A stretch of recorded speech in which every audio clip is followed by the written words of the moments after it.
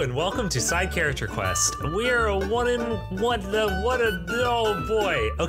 are a one-on-one D&D podcast that's part of the Scavengers Network, and this is a professional intro. With me today is my guest, the guest player playing Alton, who is named, I gesture, Mallory. Mallory. Hello, Mallory. And my name is... Spoiler alert.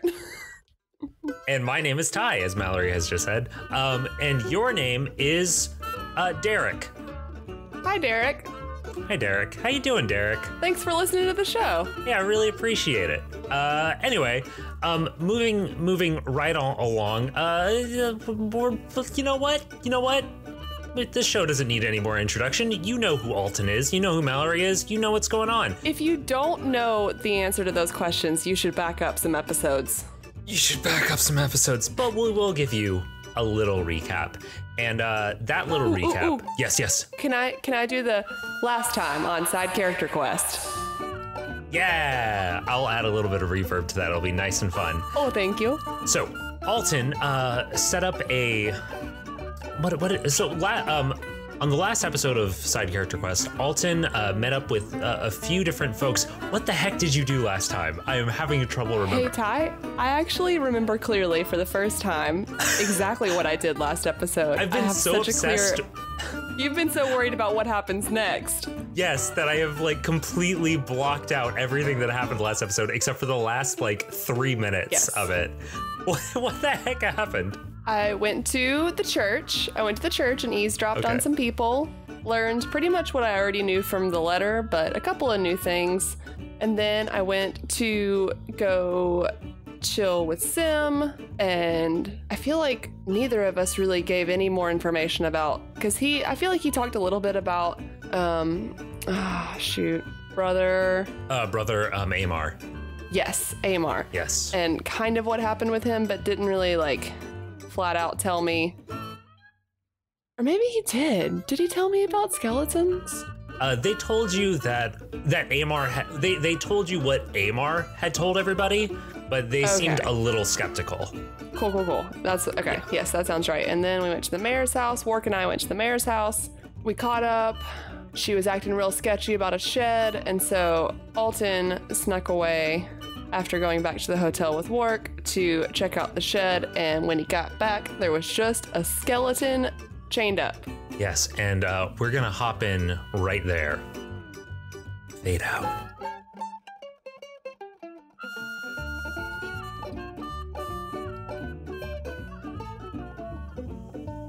Fade in.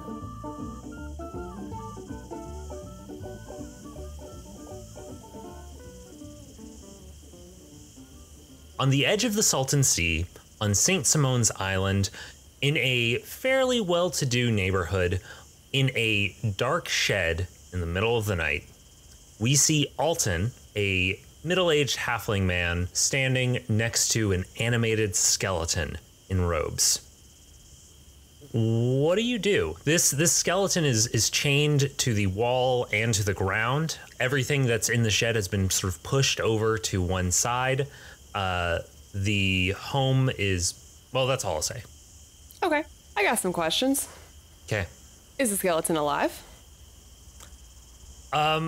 Is it moving? The skeleton is you can see that it is holding itself upright, and as you came in, it sort of pushed itself back, and then once you stepped in fully, it sort of hold itself upright. It's very clearly moving and holding itself at a posture that it wouldn't just naturally rest, if you know what I mean.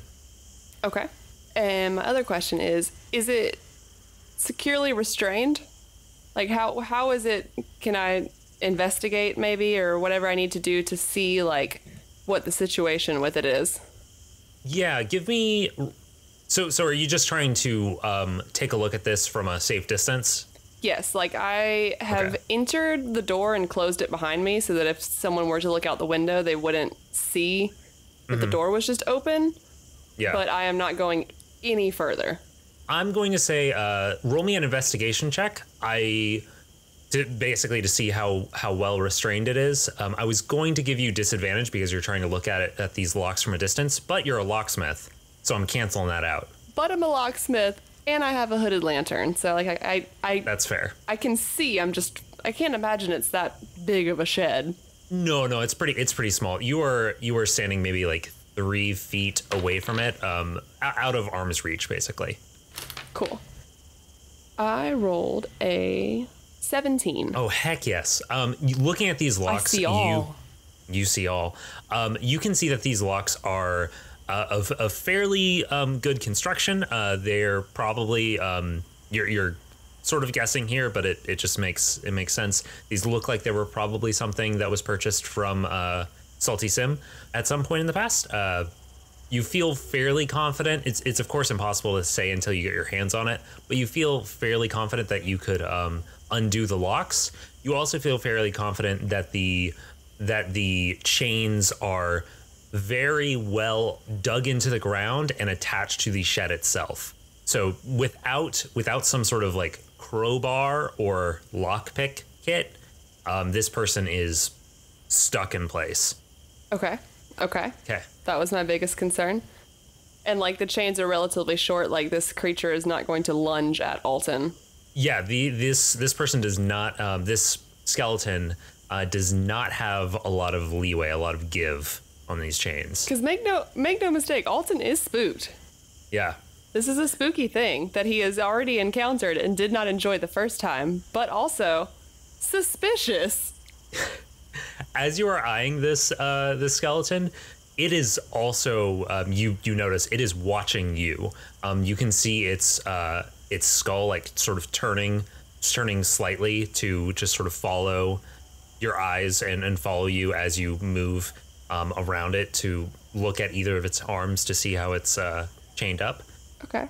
Yeah, but it doesn't seem to try to communicate in any way. Okay. Alton steps a little bit closer. It pushes itself back up against the wall. Alton says, "Can you understand me?" It pauses for a moment and then very slowly nods its head. Can you speak? You see its jaw move up and down, and then it pauses, and you see its jaw moving again as it shakes its head. Okay, cool. Because I was trying to remember if Alton saw these like skeletons talking to each other in the underground city and remembered that they like didn't make any noise, or I couldn't remember if he had seen that before. Roll me a history check. History check on my own memory. Yeah, I mean, pretty much. I don't know what else it would be in this situation. Ooh, that's a good. Okay, getting the good rolls out of the way in the beginning. 19. Oh, yeah. Okay, this was going to be a little difficult, but you do remember that the skeletons that you had seen north of the city of Cirque in that underground city, they were they appeared to be talking to one another. You couldn't hear them because they were too. You might have assumed they were too far away, or you might have assumed that they weren't actually making noise. Who knows?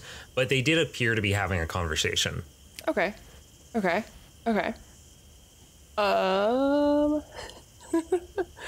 I'm trying to like stay true to Alton here, and I feel like Alton's bleeding heart is coming out. Are you a prisoner? There's a moment of pause, and then this figure starts nodding up and down. Not panicked, not in an excited way, just in a very like matter of fact way. Actually, roll me what is your passive insight? What does that mean? So I basically want to get an idea of like how well you're reading this skeleton. Gotcha. Is that wisdom? That would be wisdom, I believe. My wisdom score is 14. Is that what my passive wisdom would be? Like, so it's a +2? Yeah, +2. So I guess your passive wisdom would be 12. Okay. Unless you have benefits your passive insight would be 12. Unless you have benefits. I do have what is it? Oh God, it's been so long since I've played D&D and needed to know this. But when I color in the circle, that means I add my proficiency, right? Yes. So I guess... so my total plus would be +5. Oh, okay. So you have pretty good insight. So I'll say your passive insight is 15. So Got yeah, them street I'm gonna smarts. go ahead. Yeah, I'll go ahead and give you some emotional cues that you might have otherwise missed, even if you don't specifically ask for them. You know. So yeah. But that was all there. Oh, okay. You can continue with your questions. You already gave them to me. I already gave them to you. I just was making sure I didn't give you too much in the future. Right. Okay. I'm trying to figure out. Oh. This is where there's gonna be some pauses, Ty. Yeah, don't even worry. I just don't have any idea what you're gonna do right now, and I'm so here for it. So take all the goddamn time you need. How long have you been here? Days? Weeks? Does he react to anything? The figure, the figure looks at you. Their jaw starts to move for a moment, and then it stops abruptly, almost as if to say they were like, okay, you can't understand me, you can't hear what I'm saying. So then they just start gesturing, and they gesture at the ground, and then they gesture like they sort of wave their hands out in front of them, like everywhere. Like, which are you asking here? I say days and take a long pause. The figure pauses as well and then nods. There's a lot of pausing here. Like, you guys are both feeling this out. Right. Ty, is it relatively reasonable to believe that I would have a writing utensil with me? I feel like this is gonna be an instance of us checking your inventory. What would you, with your current background, have in your backpack? So there's nothing really within the burglar's pack, I feel like, that would give me, like, I couldn't see anything really in there that would be helpful in this situation, but I do have artisan's tools, and I imagine that would, like, I don't know. It's really your call, and I'll accept either answer. And also, what's around the shed, maybe? So, looking around the shed, you don't see any writing utensils. I'm going to give you, if you want to convince me that you have like a pen and paper in your kit, you can do that, but I want you to tell me why you have that. I'm not going to challenge you as long as you genuinely think it's reasonable. No, I feel like it would be reasonable for Alton to always have pen and paper when he was going around Cirque, because like he may need to like take orders for people or something, but like I honestly, truthfully, can't think of a reason why he would have pen and paper here right now. So okay. I honestly can't. Okay, that's fair. Like why he would be like, I need to bring my paper with me tonight. That's fair. I imagine he even packed light in his burglar's kit, like just his artisan's tools and his hooded lantern. Okay, that's fine. We'll do this all in charades. Yeah, because we've mentioned before that the artisan tools are your locksmithing tools. Right. Or your crafting tools, which I guess are different from your lockpick kit. Okay. I'm still gonna ask. Okay. Can you write? The figure looks at you and nods without any hesitation. In common? At that, they pause again and then nod a little bit more slowly and hesitantly, but they do nod. Do you know thieves can't? They shake their head no. Ah, darn. I can't remember if we established what thieves can't was in this world, but I was hoping that maybe it was like hand signals and stuff, but I can't remember. Okay, so they can write, possibly in common. I have to believe that Work would know. I mean, I know Halfling and Gnomish also, and I feel like Work would know. What is, okay, let me ask you this. What, like, just judging from the skeleton, I know it's probably hard to tell, but what species? Kind of, like, what species does Alton think this creature is? I'm going to ask you to do a medicine check. Ooh. I think I'm going to set this real low because there's not a whole lot of options, you know? Like, Right. It might be a little difficult to tell the difference between a gnome and a halfling, but the difference between a gnome and a human is real easy. 13? You can tell that they are not a gnome, halfling, or dwarf. So they're either a human, a half-elf, or an elf. Okay. That's the only options that make sense to you. Okay. They're definitely not a dragonborn. Gotcha. Yeah. Cool. And you said there are no windows in this shed, right? No windows. Alton's gonna go peek out the door. Okay. Do I see any kind of movement, light, or anything within the manor, is what I'm gonna call it, because that's what I imagine it in my head. Give me a perception check. For the record, it's while you roll that, it's a little bit more humble than a manor. Okay. Good for her. Yeah. Perception. Oh, hella high. 23. Oh, yeah. You looking out into the night, you can tell that it is dark as heck out there. You don't see any lights. There's no lights on inside the house. You can't hear any movement coming from inside the house. Listening outside, you can just hear the sounds of like insects, and far off in the distance, you can hear the waves. You can probably hear some bats swooping, chirping through the night air, that sort of thing. But there's no sign of people out there. Okay. Which I assume is what you're looking for. Yes. Yeah. Yes. And there's no street lights. I don't care about the bats. I want to know if the mayor is out and about or awake. What if the mayor's a bat? Have you considered that? I haven't considered that. I'm so sorry, Ty. Can I write a new children's book called What If the Mayor's a Bat? Have you considered that? You should. I will. That's my next goal. You should. Have you read the children's book, Have You Seen My Hat? I have read that children's book. It's a good children's book. It's delightful. Have you read the children's book Stella Luna? Yes, that was my favorite book when I was a kid. I still have it. Book. Oh, it's so good. I love it. Hey, listeners. Yes. Stella Luna is a good book. It's a very good book. The reason why fruit bats are my favorite bat, or favorite animal. I was going to say, it's a reason why I love bats. I don't know if bats are my favorite animal, but I do love bats. They're very cute. Fruit bats are my favorite animal. Yeah, they're very cute. Very, very cute. I feel like I didn't know that about you, Ty. You learn something new every day. Yes. Yeah. All right. I feel like my favorite animal is wolves because of Balto. Between the two of us, we're basically Dracula, is what I'm learning here. Oh, for sure. Yeah. For sure. Mm-hmm. If vampires were a thing, I'd be a vampire in a heartbeat. I would be like running around the streets like, someone bite me. Anyways. You'd make a good addition to What We Do in the Shadows. Oh, boy. Anyway, you were saying?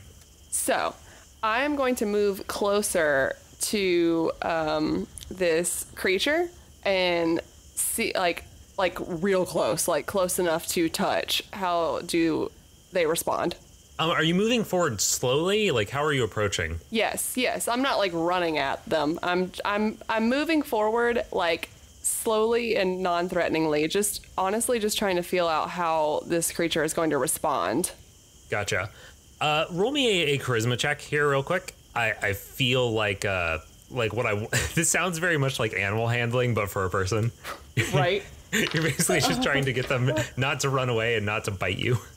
Right. Like, I'm honestly, because I feel like Alton considers this thing to be like a living creature, but also does not know, like, it could be danger. Like, they could be dangerous still. And just. It is undead. Like, you're like, what? Like, I don't know what the hell this is. Yeah, I feel like, Alton has no experience with these things, but to this point, he has had no reason to be frightened or intimidated by it or by the other ones that he saw. Yeah. Sorry, what was I rolling? Just a straight up charisma check, unless you have something cool. that I was going to say, I knew what I rolled, I just couldn't remember what I needed to add to it. Yeah. Charisma, 14. I'm looking at the back of Mallory's character sheet, and all I could read was Daniel in quotes, which I just like that that's back there. Yes, I didn't want to ever forget the names, so I always write down the names. Yeah. What was the name there? Or the roll there? 14, I think. Yes. Listeners, if it wasn't a 14, don't tell Ty. Yeah, so you approach, and you're approaching slowly. Hands are up, and the figure, they almost look like they're tensing up a little bit. It's kind of hard to tell because no skin or bones or well, no skin or muscles or anything. I was gonna say, I hope there's bones. I hope there's bones. It's just a robe. But they stay there and just sort of let you approach. They don't jerk away or anything or try to attack you. Okay, is there a way? Yeah, I done spooked you. The nervous laugh is coming out. Is there a way that Alton sees that he could remove this creature from the wall, Yeah. but still have them, like, a little bit restrained? You know what I'm saying? Like, is it like handcuffs, and then those handcuffs are then attached to the wall? Okay, so you want to, so they have shackles on them, and you want to know if you can remove the shackles are on them and on the wall. You want to know if you can remove them from the wall but leave them on them. Yes. Gotcha. So you can unlock a lock very easy. Correct. So you could easily undo the shackles. Correct. To undo the connection from the wall, you would need something to like pry it off, or maybe to like break the wall itself. You could do it. It would just require a tool and or strength check or something. How about a crowbar? A crowbar would do it. Cool, because There's no crowbar in the shed unless you brought one. I got one in a burglar's pack. Yeah. Yeah. You've got it. Okay, because let me explain, I guess, to you so that you know. Okay, so Alton wants to know what's going on. Yeah. More than anything in the world, he just wants to know what's going on. I feel like it's his belief that if he gets this creature to somewhere where they can write, and also where like work can help him with this, he will learn more. Yeah. But I feel like he's not so dumb as to think that the mayor wouldn't immediately suspect him of this because they were just here. Yeah. So he is trying to make it look like this creature has pried itself from the wall. That's very smart. And not just someone has come in and unlocked the locks. Gotcha. That's very smart. And also, I'll just point out, this skeleton creature has no reason to know that you could unlock the locks. Right. So like, it's not like like they will be mad at you for leaving them shackled, Yeah, and I mean, like, I'm sorry. Like, do you want to stay in the shed? Yeah. Go ahead and are you going to try to just pry it off of the wall? Yeah, I'm going to give it my best shot. Strength is not Alton's strong suit. Haha. I'm going to say you have advantage here. Cool. Because you have spare time to do this. And also this is connected up to, like, it is like connected pretty well, but it is on like a wooden shed. Cool. It's not like it's bored into a stone wall or something. Okay, cool. And because this creature cannot speak, I imagine that Alton is going to be completely upfront with it. Like, and just be like, hey, I want to help you. I'm going to pry this off the wall. Please do not run. If you run, someone else is just going to capture you and you'll probably end up in a worse spot. Like, let me get you to someone that can hopefully communicate with you better than I can. Will you run? They shake their head no. Just no hesitation. They shake their head no. They will not run. Okay, cool. Alton's gonna crowbar this shit. Nice. Give me a second. Ooh, that was a good roll. Ooh, that was a bad roll. Okay, so I'm gonna go with the first one. And my strength is -1, but that's still a 17. Oh boy, I set it to, you want to know? 16? 17. Ooh. Oh. Oh boy. Gotcha. Yeah, so you go up to the first spot on the wall and are trying to pry it off, and it takes you a while to get it off, but eventually you do pop that first one off. And that's good because, hey, Ty, I'm trying to be so messy with it. Like, someone has ripped it off. Like, not just that there's a tool involved, like that this creature has ripped it out of the wall. And with that first one, like when you're trying to get it for a while, a lot of the wood like splinters on that first one. It really just you're chipping away on the sort of edge of it while you're trying to get that crowbar like underneath so that you can pry it off. But eventually you do. And eventually, once again, you get it on the second side, and the second one comes off a lot more, also messily, but relatively easily. And once you do those, this person is able to stand up. The shackles the chains that are connecting their shackles to the ground, to the spikes that are in the ground. Once you've taken off the ones on the wall, they start helping you press down on the crowbar to sort of pry the ones that are in the ground up and out.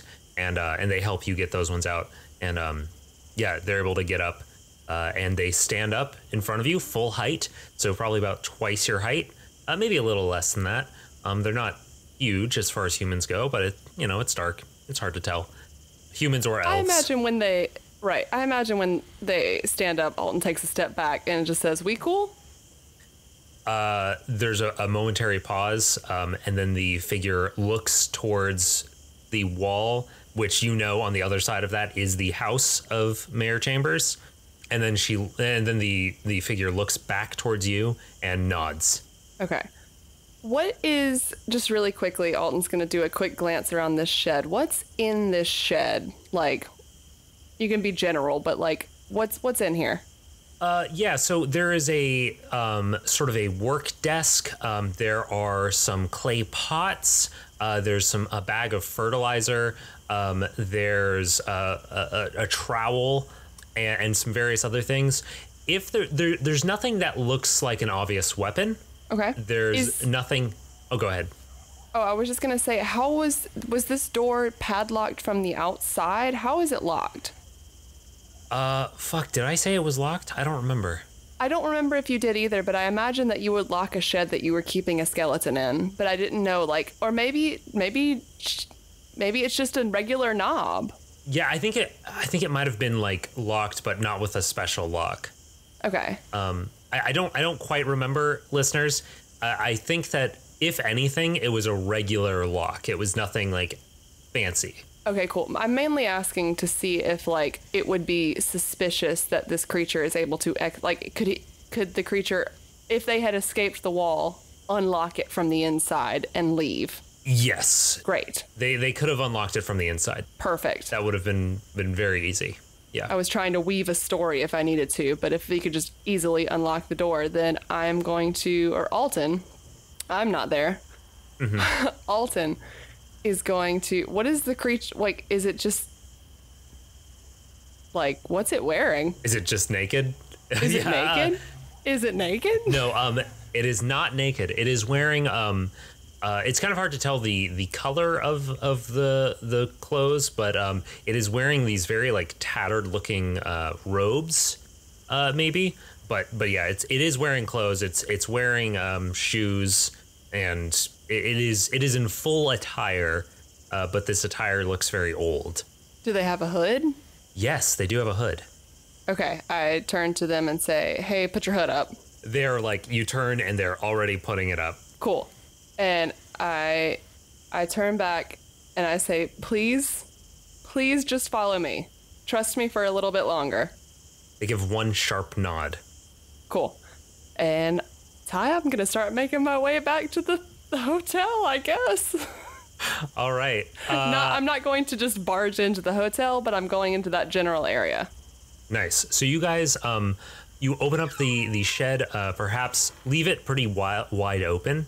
Like it has been maybe like burst open. I don't know. Yeah, I'm trying to like make a scene here. So like, I guess like footprints going in one direction, but then we like backtrack and go in the other direction, you know. Yeah, like, gotcha. Alton's a thief. He's smart. Yeah, totally. So you guys, you head out into the night and start heading back towards town and towards the hotel. And with that, I think we're going to take a quick break. And hey, Ty, how about we hear from another show on the Scavengers Network?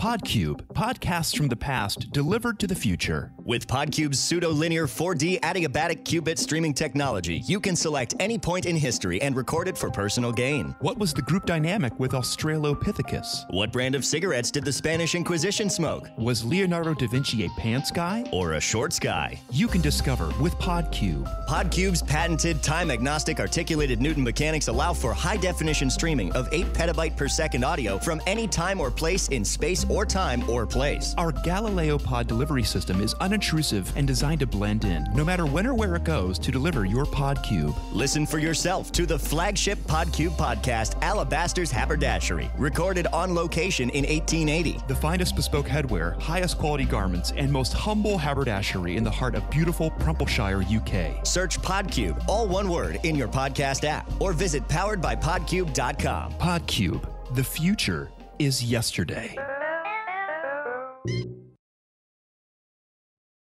Yeah, I feel like I would enjoy Hallmark movies in the with a bunch of friends watching them in a marathon and not really paying attention sense. You want to get right back into the show? Yeah, I do. All right. I thought of a better plan, but I'm going to wait and see how you introduce where our situation is, and then I'll decide if I want to. Yeah, I mean, I'm happy to.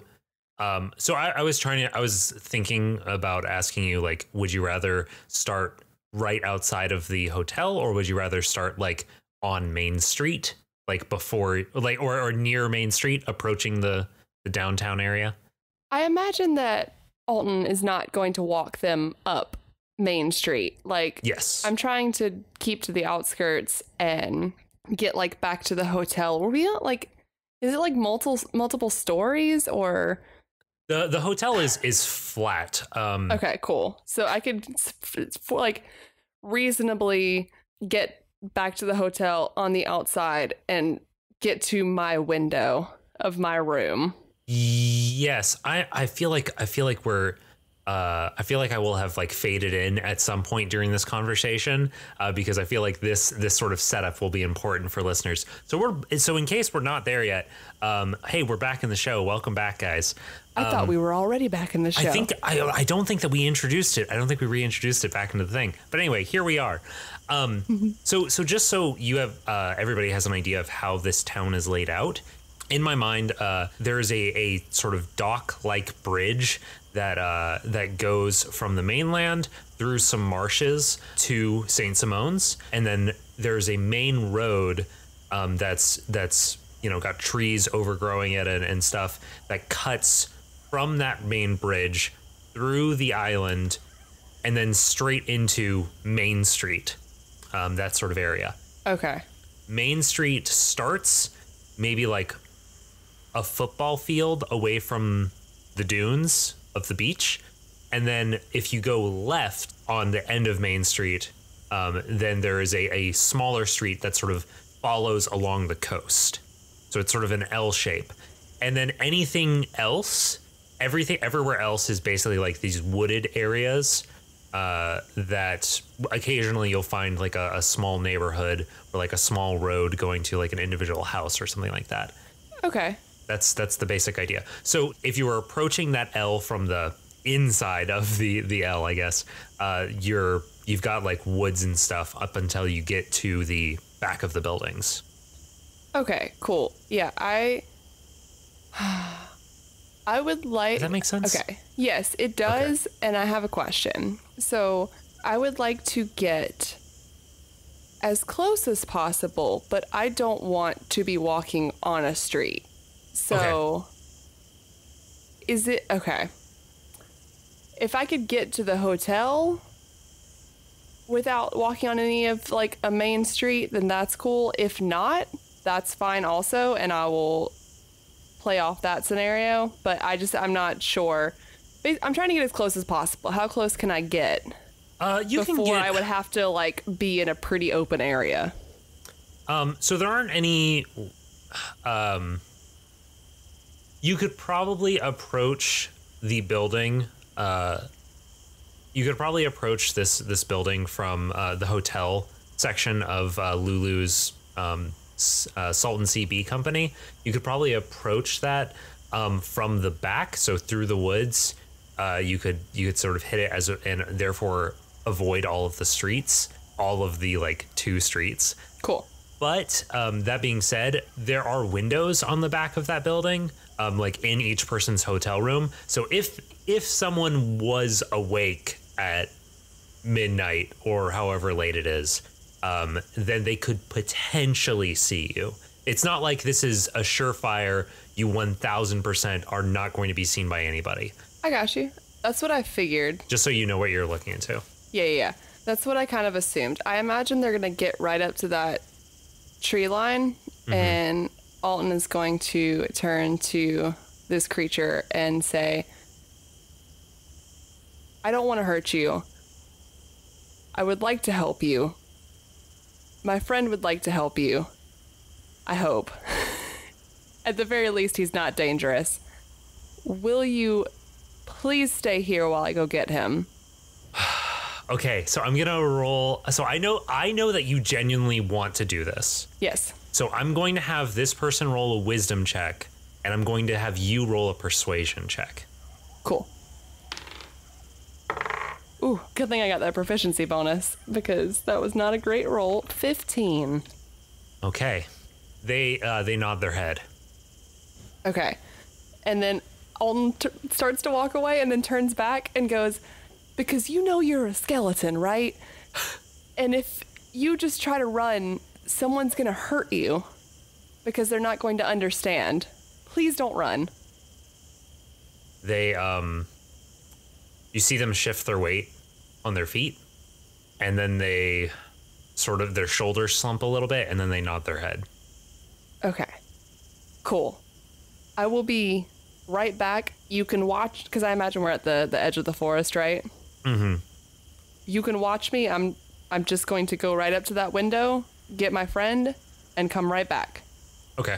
Or they nod their head. And I guess he's gonna go and hope that the skeleton monster doesn't escape. Yeah. Cool. And I'm just gonna go and tap loudly on Work's window, not the window where Danny is, but Work's window. Gotcha. I don't think you have to roll anything for this. Let me roll a perception just to see how long it takes Work to notice you. Cool.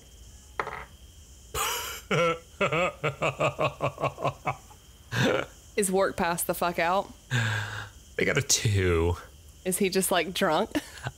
You don't know what their situation is, but I was really doing that. After a certain amount of time, Alton's just gonna open the damn window. He's a locksmith. Yeah. He does not notice you like knocking at all. He is asleep, and does with a 3 while asleep does not, or sorry, a 2 does not notice you at all. Cool. I'm gonna open the window. But yeah, it slides open. There's no lock on it or anything.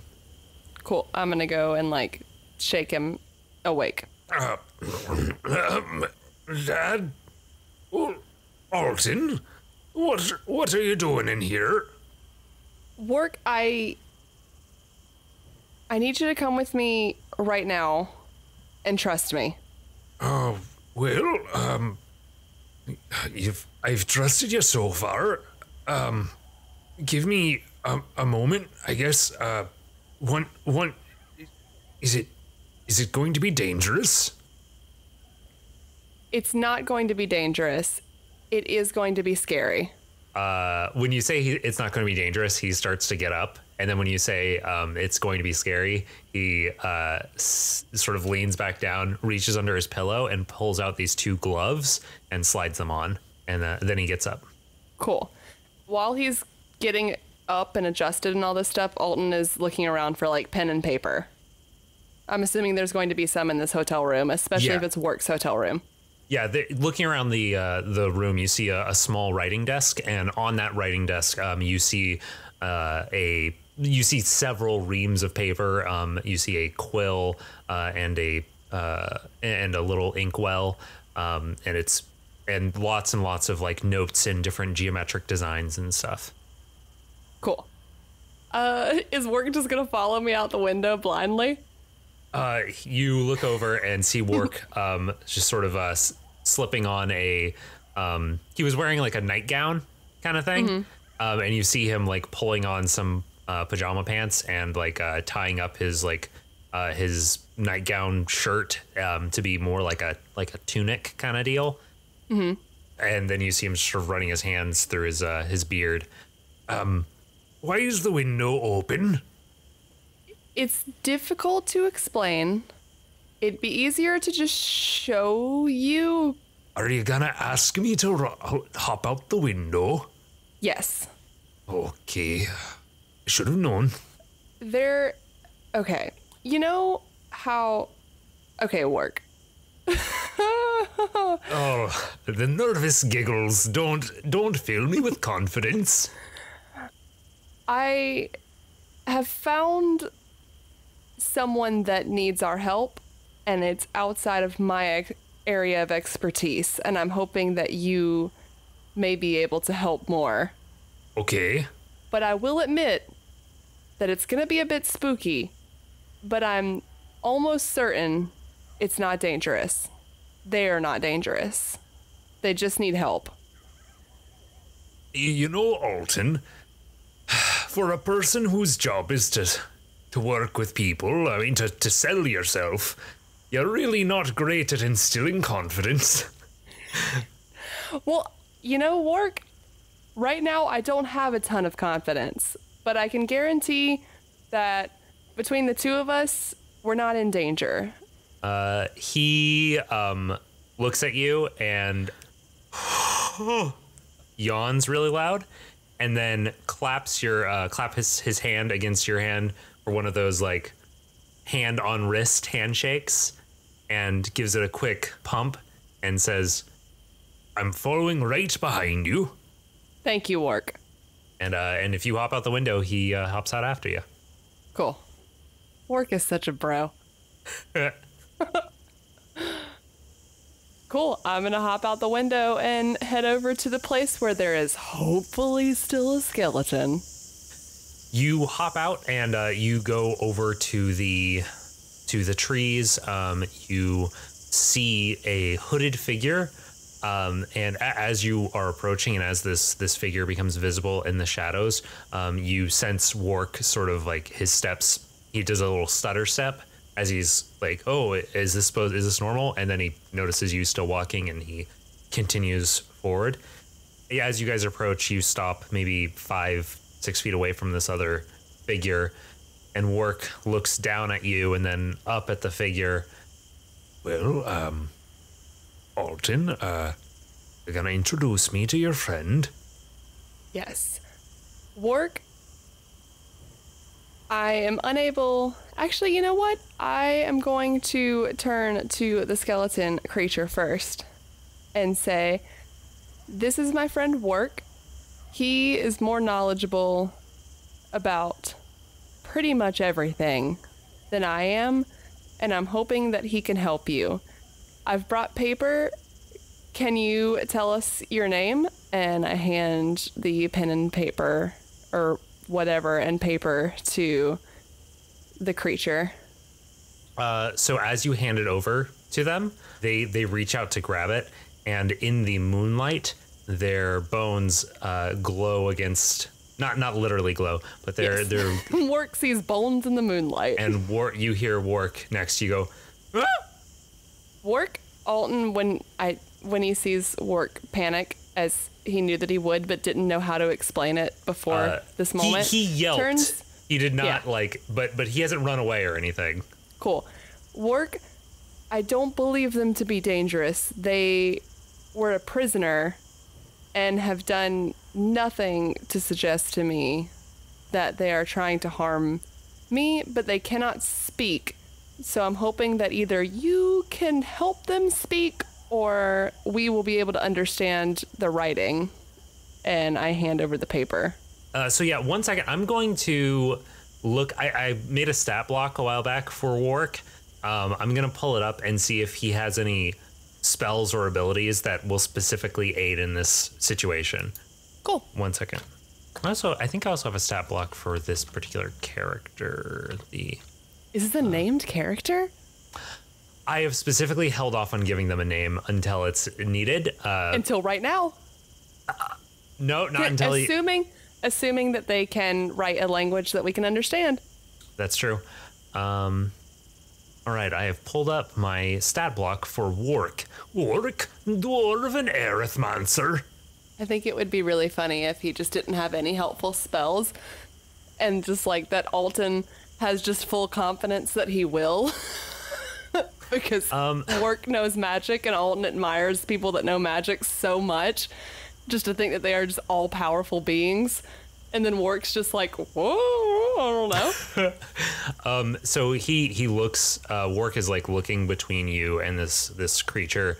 I don't know what you really expected from me. I don't, listen, I know you don't know a lot about magic, but, or wait, what, sorry. Actually, let me step back because I think in canon, I'm not sure if I know what you're expecting of me. Did you ask him what to allow them to speak? Did you tell him that the skeleton couldn't speak? I think I might have, but if not, Okay. I imagine that I would say that the skeleton's unable to, or that they are unable to communicate. I don't think that Alton's expecting Wark to magically solve this problem, but I think he's expecting Wark to at least be able to see, like, or to know more of why, like, because Alton doesn't understand why there's a living skeleton. Yeah. Like, Wark would at least hopefully know what kind of magic could do this. Yes. So you've handed over this sheet of paper, this sheet of parchment, and this quill and inkwell over to this skeleton, and they're just sort of like looking at you guys and holding this stuff. And as this is happening, and you look sort of at Wark after explaining to him that this creature can't talk, and he says, "Well, I don't have anything in my toolkit at the moment that can give something speech, but he pulls out his hands and he reaches out with his hand. You notice it's the one that's missing a finger, and he touches one of the symbols on his glove, and a soft pale light starts glowing from his palm, and he holds that out for the over the parchment and says, "Please, could you tell us your name?" Alton is watching in wonder, as if Wark has just, like, conjured the gods. Like, just like, very cool. Just so amazed. It's like he doesn't have a hooded lantern or anything. Yeah. Yeah. Give me a letter. L. Give me a different letter. Okay, fine. I've already used the L's. M. She writes out on the paper. You notice that her handwriting is legible to you, but it looks like it's a very old script. Like it looks very old fashioned to you, to your eye. And she writes out the letters MOREEN.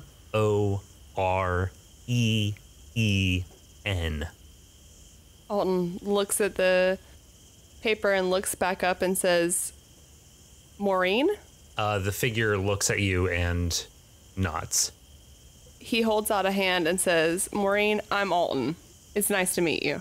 The figure reaches over to you, like sets down the quill that was in their right hand, and then reaches out and shakes your hand with the metal of their shackles sort of rattling against the bone on their wrist, and they nod their head towards you. I imagine at this point that Alton remembers that they are still shackled. And I hesitated for a second there, but Alton at this point I feel like would take the shackles off of their wrists. So you sort of do you take out like your kit and just sort of unlock it? Yeah. Cool. So you do that, and the figure looks surprised when you sort of like reach for the lock and pull out your kit, but they very quickly, settle down and stick out their hands and make it very easy for you, and don't seem to be making a big deal out of it. Cool. And once you've removed the shackles, they let them fall to the ground, and they sort of kick them, and then rub at their wrist. Cool. I'm gonna grab those shackles and put them in my bag. Ooh. Anything I don't want not to use for later, for evidence, but just so that they're not laying here outside of the hotel where I am staying. And I'm gonna say that I was gonna be like, I don't want anyone to find these here, and I pick them up and throw them in my bag.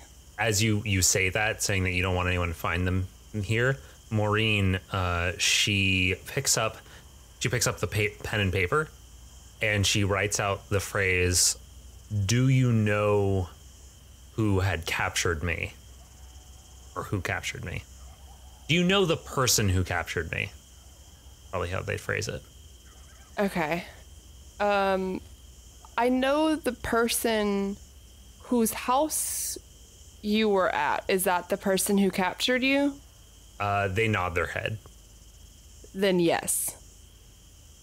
And they nod their head a little bit more slowly, and then they write another message, and it says, "Are you their enemy?" I imagine you give the same look. Alton gives the same look that you just gave, which was sort of looking off to the side and very like thoughtful. Like, am I? Like, what is this? I have no reason to be their enemy. You see Maureen... But they are not my ally. You see Maureen tense up a little bit, but then relax a little bit when you finish that sentence. Do you know why you were captured? They write onto the paper, not sure. And then they gesture at their hand and their face. Yeah, that was going to be my next question. And sort of shrug questioningly. I imagine that Alton's hoping that Work will step in at any moment, but Alton is just going to bumble through this. Work is enraptured in this. Have you always been a skeleton? They sort of slump a little bit. And I want you... they shake their head. What made you this way? Or who? They pause for a long time, and they point again at the phrase "not sure," but then they start to write out a little bit. Ooh. Roll me tell me all the secrets of this world. Roll me a persuasion. Okay. Because I'm not sure how much they would You're not sure how much they would trust their savior? I know how much they know.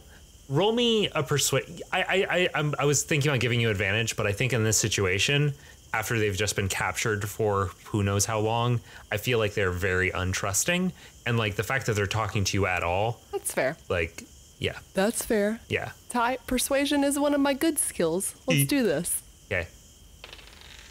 Could have been better, but I add a lot. So let's see. I'm so fucking charismatic. 16. 16. Yeah. So you see them pause for a long time.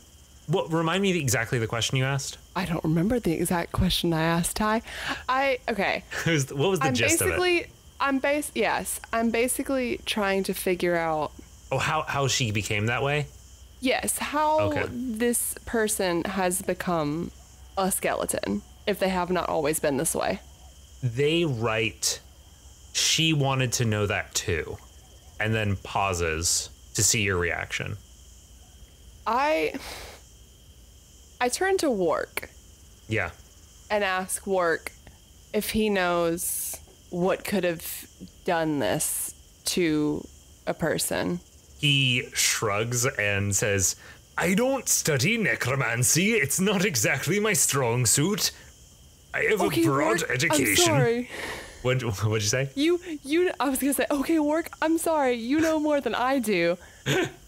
Do you know how we can help you no longer be a skeleton? With that, she pauses for she starts to vigorously nod, like very quick, and then she sort of pauses a little bit, like maybe do I want to say this? And then she nods again more slowly, picks up the pen and the paper and starts writing on it. My priest had a ritual that they thought would fix this. And they see you pause and after reading that, not sure what to say. And they take the paper back and they write a little bit more. We tried it before, but how would they think about this person? We tried it before, but a knight stopped us. This is Mallory laughing, not Alton. Fair. Okay. Sorry, I'm taking a pause. Sorry. Go for it. Feel free to ask lore questions. I am happy to give you some stuff. I'm trying to think of what Alton would genuinely ask in this moment, you know? Like, with the information that he has, what would he ask? Yeah. I imagine that he would say, okay. I am from Cirque. Do they react to that at all? Does she react to that at all? They sort of cock their head a little bit, like they're not sure what they mean, but then what you mean, but then they're letting you continue. They're not interrupting. Okay. I have seen other people who looked like you before. They stand up a little bit more upright and they pull the paper back from you and grab the and take the pen and write, and they say where. It was beneath, right? What? Beneath the church. I'm trying to remember where. It was so yeah. So it was within the church, but was it like underground? It was underground. So Cirque is called Cirque because it is the city on the circle. The circle is a large circular structure. It's basically a wall with a dome on top that the Congress Monastery is built up against. So the city that you were in was in that circle. So if you lived in the city on the circle, that city was, that underground city was the circle. Okay. I say that. Like, yeah. I would explain it in a way that hopefully, okay, so I explain, what would I say? I'm from Cirque. I have seen creatures, people, sorry. They visibly react to you correcting that yourself with that. That look like you. I've seen people that look like you beneath the church of where I'm from. They nod slowly in response to that. Is that where you are from? They sort of give like a shake of the like this sort of gesture with their head that's like kind of a shake and kind of a like they're not sure exactly, like, oh, is that really where I'm from kind of face. And they write on the paper again, and they write the word bregatone. I don't know what that means. I don't know if I'm supposed to. I don't know if would Alton know what that means. Would that resonate anything in Alton or work? Actually. There's more than one person here. You can roll me a history check. Okay. You have disadvantage. Fair. Work does not have disadvantage. Oh, I rolled a critical 20 and then a 7. But I add nothing, so 7. Mallory, you know who else rolled a critical 20? Work? Work rolled a critical 20. Fuck yeah, Work. Work looks between the two of you. Like you look when you see bregatone, you have this moment of like, oh, actually, like I got a 20. Oh no, I actually got a 7. And then you look towards Work, and he just looks from the paper straight to them and says, "Do you mean like Brega?" And the figure, the creature, once again sort of cocks their head to the side, like they're not entirely sure what he means, but then shrugs a little bit, like maybe it's the same thing. I don't know. Maureen was the name, right? Maureen, yes. Okay, cool. Alton turns and says, Maureen, what do you want?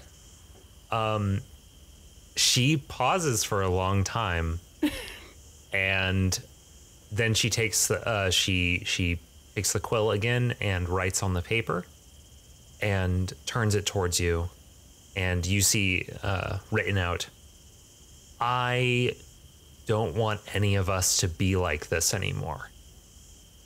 How do we do that? Making sure that I use the word we. She gestures on the paper where before she had mentioned a ritual. She points at that. Then she gestures. She reaches up sort of towards her neck, but then sort of pauses as she grasps at something that's not there. And then she looks just sort of like, oh gosh. And then looks around between the two of you. So you see her jaw start to move as if she's trying to talk to you, and then frustration. I can't talk. And then she looks between the two of you, and she notices the light coming from Wark's hand, the sort of script on his gloves. She points at the script on his gloves and jabs her bony finger at that script. Does Wark react to this in any way? Sorry, I was gonna let the magical boy handle this one. Wark says, "You need something to perform your rituals?" And the person nods. "Arcane focus of some sort?" And they nod again. "Is it something that we can make?" And they shake their head. And then they take the paper. Actually, do you ask anything at this point? I don't think so. Okay. I think I'm waiting to see. Like, I imagine that Alton is closely observing this interaction. They start writing again, and they say on the paper, what exactly do they say? I feel like people would tend towards brevity, in situations like this, when you're actually having to write out the words. So they probably write something along the lines of, we took what we would need from the church. She took what I had. Yeah, she took what I had. That's all that's written. That's it? That's all that she wrote. She is the person who was holding you captive? Maureen nods her head. What did she take? Maureen gestures towards her neck, maybe indicating like a necklace, and then points at Wark's gloves. An arcane focus of some sort. And she nods her head. Alton gives a wry smile and says, we should be able to get that back. She nods her head again, and then she points at the sentence that she had written before, which was, we got what we needed from the church, or something along those lines. I don't have this pre-written. I'm figuring it out on the spot, so sue me. But she points towards that, and then she starts writing another sentence, and it says, either would work. Either would work in that we could find another? And she nods her head. Okay. That might be easier. And she points at the word church and the word she, and then just sort of does the little balancing thing with her hands. Like either one. Gotcha. What she has or what the church has, either one works. Alton says, oh, I stole some things from the church. I can't remember if it was a pendant or what I stole, but I know I stole something from the church that I just wanted to have. Oh, last Remember? episode? No, last arc. Oh, you stole a book that you gave to Hosalda. But I also stole something just for funsies. Did you really? I did, because I remember you were describing things, and I feel like you described something that you had created specifically based off of my character from another thing that I told you about, Arya. It was like a pendant or something. Oh my god, you're totally right. And I stole that shit too, just for funsies. Show that to her, I guess. Do you have it on you? I don't think so. I mean, I imagine it would be with me in this room with my stuff, but I don't think I'd carry it everywhere. Like, I'm not religious, or Alton's not religious. How about we have you hop? Are you gonna hop back in? Let's just have you hop back in the room real quick and grab it. If you want to say that you do that, then we'll like edit that in. Okay, cool, for sure. I'll be like, oh, hold on, and just run back to the room, I guess, trying desperately not to wake Danny. Okay.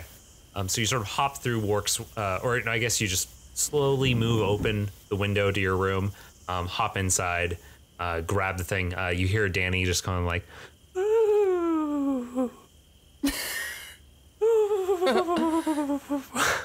Even his snores are of needing of protection. Yes, and you grab this this little trinket that you had stolen, and you bring it out, and yeah, if it was. Do you remember this though? I'm not making this up. I do remember what you're talking about, and like because I remember you specifically describing something, and me in my head, Mallory, thinking, oh, Time made something based off of Arya and like the forest and light and that kind of magic, and so in my head, Alton took that for no particular reason other than he just wanted to steal it. That is so good because that works very perfectly for this purpose. Thinking ahead. Wow, I just like the magic of like this story note that that I literally forgot even happened. That's so good. Yeah, so you run into your room, grab this thing, and then run back, hop out the window silently, and walk over and present it to them. They look at it in your hands and they nod excitedly. Cool. I hand it over without hesitation. They take it in their hand and they look from you to Wark. It's hard to read a skeleton. It's hard to read something that doesn't have muscle, it doesn't have bone, it doesn't have skin. Once again, it doesn't have bone. It doesn't have skin, it doesn't have lips or eyes. It has no way for you to detect a smile, and yet something in you tells you that that Maureen, this skeletal being standing in front of you, is looking at you with kind eyes and a smiling face. And I think that's where we're going to end today. I'm so excited. And listeners, I'm sorry if I don't remember exactly. I just remember specifically you describing an item that we had talked about. You were going to make a religion or god or something based off of this character that I had made for something else. And you described it when you were describing everything that was in the library. And I was like, I'm going to take it. Yes. So listeners, during Mallory's arc, there were loads of opportunities for Mallory to run into information about gods that were not Lumen, who is like one of the only gods that we have ever mentioned in this freaking show. And this was one of them. This particular thing was one of the artifacts of a god who is not Lumen. And this character, Maureen, recognizes that. So, yeah, I think we're gonna end there. Mallory, do you have anything you want to say? Anything you want to plug? Nope. Ty, do you have anything that you want to plug? I don't have anything I want to plug. I just want to say thanks real quick to the Scavengers Network for having us on. And, boy, I think that's it. The problem with recording literally months in advance is that I don't know what I would want to share with you folks. Except, hey, have a good day. And with that, I think we're going to pitter-patter on out of here. Let's pitter-party out? No. Pitter-patter? Oh, fuck it. Pitter-party! Let's pitter-party out! Pitter-party! Dang it. I messed up the outro. Okay, bye. Bye. I always want to say bye at the end. I think it's polite. I think it's polite, yeah, you're right. Thanks to the Joy Drops for the use of Not Drunk as our intro and outro music. Find them at thejoydrops.com. You can find us at sidecharacterquest.com, at SCQ Podcast on Twitter, or by email at sidecharacterquest@gmail.com. The Scavengers Network. Creator driven, Community focused. Treasured content.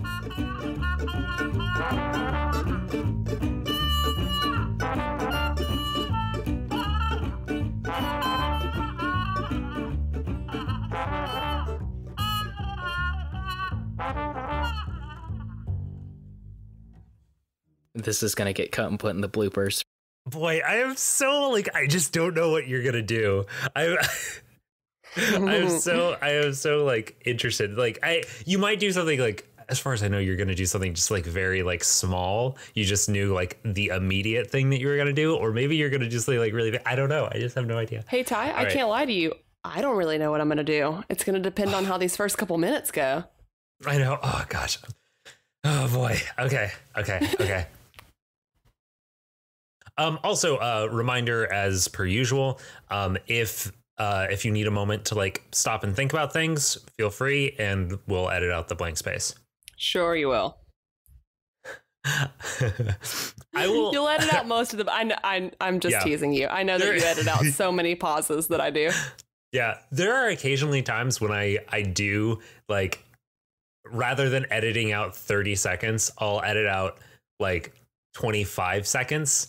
Because that 5 seconds feels like an eternity, and like for that particular moment, it like there needs to be a pause. Yeah, like I feel like the pauses add a lot in certain moments. Mm-hmm. Like people have to think or people should think before they speak. So yeah, it makes sense sometimes, but sometimes it's just me not knowing what to do. That's fine. I have a little behind the scenes knowledge. I have a specific track that I'll use for that. That's just called Eli Reverb, because he was the first person to do that. And I've just copied, I just reuse the same recording template every time. Special. How special. We're going to cut out that little bit and shove it at the bloopers at the end. Alton is standing... how do I want to phrase this? I was going to let you I knew that you would have a dramatic intro, so I was just going to sit here silently. Yeah. I don't have anything written, so I'm just like, this is why it's good that I reminded you that we can cut things, because I can also cut my own pauses while I think of stuff. They appeared to be talking to one another. You couldn't hear that. You can hear that though, right? Just drove by. It was somebody went loud. Speeding by in their overly loud car and or motorcycle. Hands up, like as non-threatening as I can be, essentially. Sorry. I'll say that one more time. My roommate just got back, so we have there's an alarm system at this house that we're staying in, and it beeps when the door opens. That sounded like it was like right next to me. Yes, it's a very, very loud beep. Oh my god. I'm sorry. I didn't know what time they were getting back, or I would have warned you. I thought it was like a fire alarm, but like a new one, because I've heard the fire alarm in my house before. My bad. Oh, I'm sorry. I didn't mean to do you a startle. I will say that one more time. Yes, please. Nice. Let's do that. Good idea. It was almost good idea, Mallory. Except for the stutter. The stutter. I stutter so much in this fucking show. I feel like I developed a stutter pretty late in life, and I'm trying to get rid of it as an adult, and it's awful. Now I meander back. Oh? With my Coke Zero and some ice. It's great. Hell yeah. Great adventure I'm having now. I've made some twists and turns, though, along the way. I probably shouldn't shoot out my voice off podcast. All right. Getting back on here. Rejoining my good friend. Hello. How you doing? I'm pretty good. I got another glass of wine. I went downstairs. My roommate's back from the store. She bought some more wine at the store. Fuck yeah. Like a champ. Like a champ. If you and Eli, or just you, fuck Eli. I realize it's probably confusing to longtime listeners that know that I'm married to Eli why I'm talking about living with a roommate. I'm just not going to explain. That could be so distressing. No. Listeners, Eli and I are still happily married. I have to travel for my job. Yes, accurate. I work in the totally non-glamorous world of... let me try that one more time. The wine hit hard. TV and film production. Yes. And it often requires travel and your soul. I feel like I've never really talked about my job, so my shameless plug now that we're talking about it is everyone should go see Peanut Butter Falcon. It's definitely going to be out of theaters by the time this airs. But look for it on your streaming service. It'll probably be on like Amazon Prime or something. It's the only thing I've ever worked on that I'm proud of. Oh, Jesus. I believe that, which makes me sad. Yeah. The thing I'm working on now will hopefully be pretty cool, but it's just I'm excited. A fucking train wreck. But whatever. You know, one of these days we need to just do a marathon of Mallory projects. It's gonna be a lot of Hallmark movies.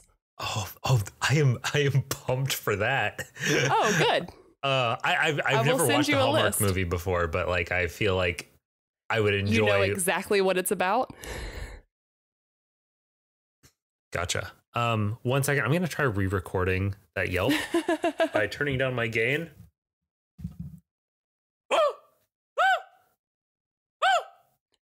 Turn that back up. Listeners, if Ty doesn't keep that all in, it was a delightful just grouping of all, like, not tons, but a couple of pretty good Yelps. Thank you. Don't want anyone to find these here. Sorry, I hit all of my dice when I said that, so I'm going to say it one more time. I don't want any of us to be like this anymore. I paused because I didn't know if that was going to be your dramatic episode ending. But if it's not going to be, then I have more questions. I feel like this is a good time for that, but I also I feel like that's a good ending, but I don't feel like that's a good beginning of another episode. Right. You know what I mean? No, I feel you. Yeah. Okay, we can keep going. I was pausing because I wanted to give enough. I appreciate you. Space in case you wanted to end it there. Well, I need to get into the voice. Hello, my name's Work. I remember did I ever tell you the story of how I got this character voice? Why don't I remember Brega? Or why do I remember Brega? Brega is the word that the dwarves use for Mother Nature. Okay, cool. Which is why Work knew what it was. Gotcha. Yeah. Yes. Cool. What else? Is that what you thought was going to happen? Did you think that Mallory / Alton was going to free the skeleton? This is pretty close to what I expected to happen. I figured. I was worried that, I wasn't worried, but I knew there was a possibility that things could go fucking insane. Like things could have gone, like there were so many ways you could take this. This is what I expected to happen. But like, I was prepared for the possibility that this was going to go real off the rails.